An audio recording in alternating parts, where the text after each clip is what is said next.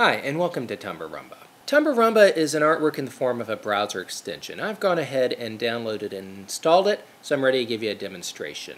Let me start by saying it's in the form of an anthology of 12 short stories by a variety of authors. And the idea is for text from these short stories to occasionally and subtly intrude on a web page's text and give the reader a surreal experience. I've gone ahead and found a couple of places where this is happening. At least on my computer. On another computer it would happen in different places. But nevertheless, the first is on the BBC News website. And if I scroll down to the fourth paragraph, it says, "The Upper Paleolithic, roughly 10,000 to 40,000 years ago, is the period during which humans made the transition from functional tool making to art without having to worry about chasing the kids." When I read that, it doesn't sound quite right. I'm a little suspicious, so I'm going to roll my cursor over that phrase, and sure enough, the cursor changed to a pointer cursor. And that's a clue to me that this is actually the effect of the Tumbarumba add-on. And what's happening is the add-on is grafting half of a sentence from a short story to half of the sentence from the web page. And they're connected by a word they have in common. If I click on this text, more text from the short story appear, and if I continue clicking, eventually the web page's text will disappear and be replaced by the entire short story text. And the short story will be formatted using the format of that web page. Additionally, the photographs on this web page have been replaced by ones from Flickr.com that had been selected using a keyword search from words from the short story.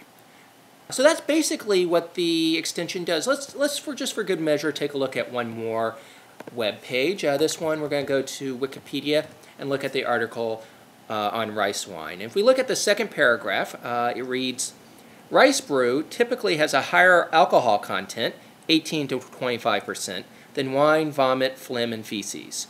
So either this is an article that's been vandalized, or this is the effect of Tumbarumba.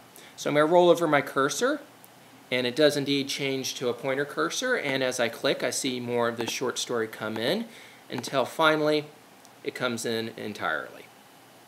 Perhaps I wanted to read that article. I didn't actually want to read this very fine short story by Heather Shaw. If that's the case, I can come up to the Tumbarumba menu, and then I have a few choices here, and one of them is Disabled Tumbarumba on this page. And when I select that, the short story disappears, and the article comes back, and when it comes back, it doesn't even have that little bit of intrusion that was there before. And this is a way that the reader can be assured that they're reading the actual text and nothing that's been manipulated. Additionally, the reader could disable Tumbarumba altogether from the same menu.